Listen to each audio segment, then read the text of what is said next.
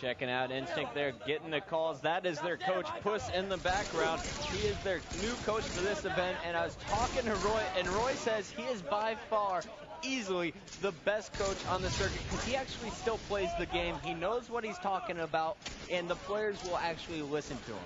Interesting, and of course the coach for Str8 Rippin is XXX, former coach for Team Carbon. A little bit of bad blood there perhaps, but he's happy to be taking control for Str8 Rippin here. He's calling out times, trying to keep his team focused. These teams really focused. Look at Macchio. This is a guy I love to watch. He gets into the game. He's calling out. He's a linebacker there, calling out orders, saying cover, cover, cover. Fantastic job by Macchio, the young captain of Team Instinct. All right, well, let's hop on board with Macchio. That captain you were speaking of, he's going up against Neighbor. Neighbor just hit him with a no-scope, forcing Macchio to draw back, and that was only after Macchio hit Neighbor with 3 VR shots. And now Macchio going up against Legit. And nice work there, getting a perfect 4-shot on Legit, smacking the dead body, trying to make a statement here. But you know what? He was doing that in his own base. He is going to have to start doing that in Str8 Rippin's base for that message to really mean something.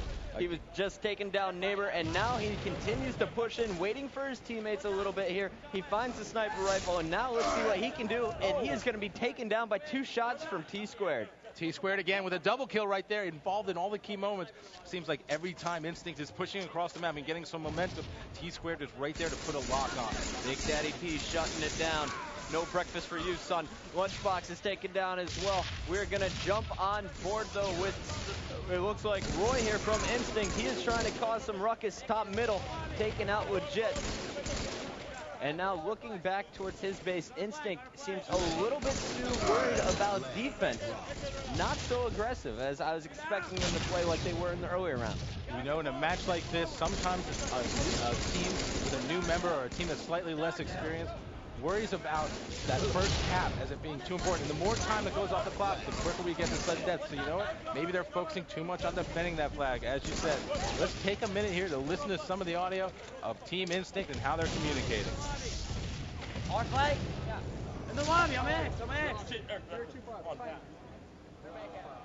Watch me, Joe. Watch me, Joe. Watch me, Joe.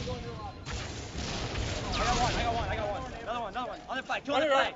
2 on the flag. You guys, we have to kill the guy down low. You guys are flag. Let's go, guys. Get up. Let's go. Get up. Everybody go. R3. Jason, flank. Man cannon. It's 1 shot. Jason, fuck. Wait. Man cannon, 1 shot. You gotta get low. It's gonna be on our flag. Go top. Justin, 1 shot. Sniping out 2. Well, we got Neighbor pushing in. He's got the flag here for Str8 Rippin. That was all 4 down momentarily for Instinct, and this looks like it's going to be the first cap of the game. But Neighbor's going to have to get by 3 aggressive Instinct players chasing after him. Macchio picking up a kill. He's only got Elmite, Warrior, and Legit as bodyguards right now, and Lunchbox is going for a counter cap. He's got the flag pushing bottom middle as well. So we have a stalemate at this point. Lunchbox got the flag to the middle. Roy, the last member alive, trying to make the return for Instinct, and there is the capture. 1-0. Str8 Rippin is going to be able to take the lead. And guess who was in the middle of that one? Neighbor, playing a great objective player right there, dropping the flag, putting shots on Roy, waiting till the flag comes back, and now Str8 Rippin up 1-0. You have to wonder if this is going to make Instinct push more aggressively. We're at 18 minutes. Actually, just under 19 minutes into the game left. That means we're close to sudden death. So now Instinct has a little bit of a disadvantage in terms of time. They've got to put a run together. Well, Sundance, I really want to hear what is going on the Str8 Rippin side of this stage. So let's listen in with a few members of Str8 Rippin. 1 shot R1, 1 L2. 9 more. 2 guys sniping behind more. 2 guys behind more. 1 dead right now. 1 done spawning, 2 guys, 3 guys more. 2 guys sniping.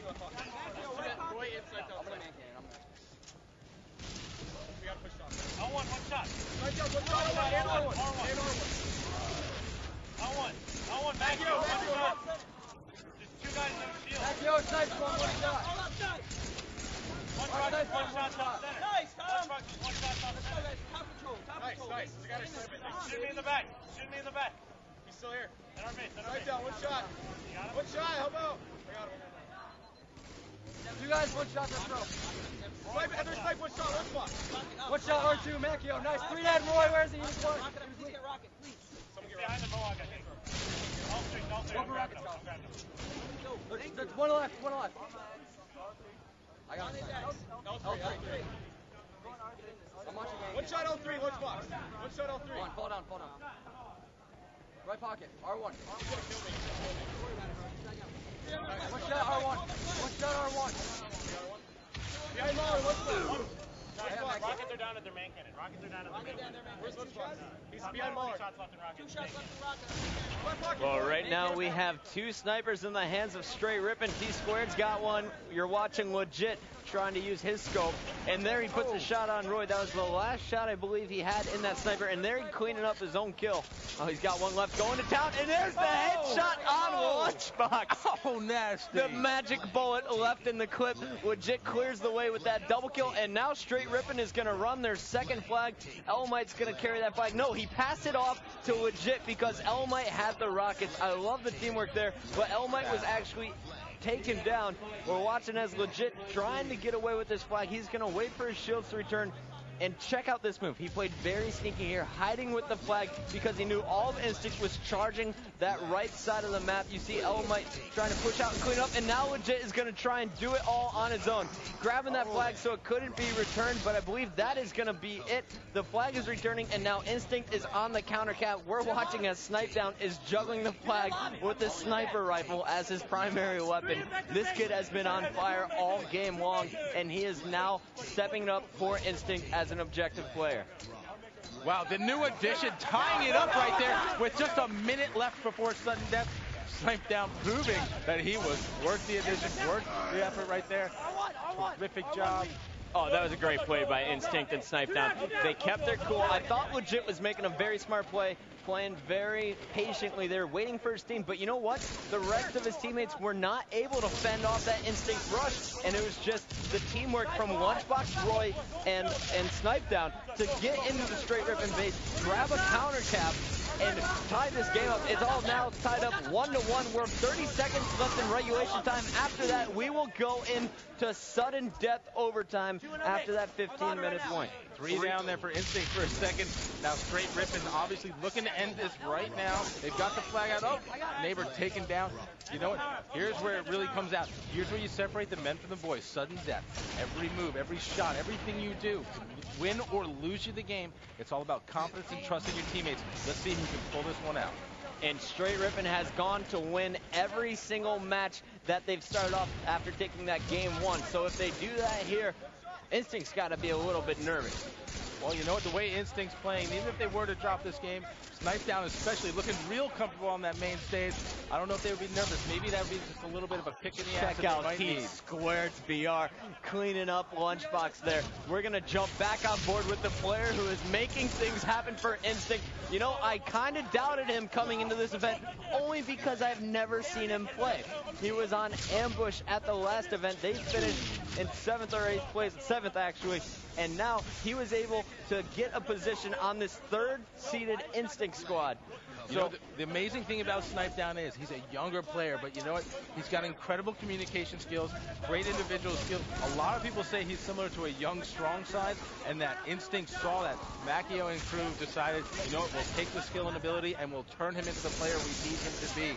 What I love about Snipedown is, like you said, he is very much just like Strongside in the ways that he is so willing to learn and take any criticism or, I guess, any hints that he could get from the veteran players. And he is trying to just become the very best player he possibly can, and he is showing off his talents here in the Winners Bracket Finals in only his 2nd tournament ever at Major League Gaming. It's phenomenal. We've never seen anything like that. You know what? The fact is, he just wants to win. He wants to be the best that he can be, so he understands the way you do that. Oh, right there, taken out. It's to listen to what the pros have to say because they've been through it before. Well, we got the flag out in the hands of Neighbor. 3 down for Instinct. Neighbor actually hit by a grenade, so Roy clutching it there to take down Neighbor, but the flag is in the hands of T-Squared. So after the 2 kills there by T-Squared, he ran the flag in, and this is going to be game over. Str8 Rippin is going to take it. And look at who's in the middle of it. Big Daddy,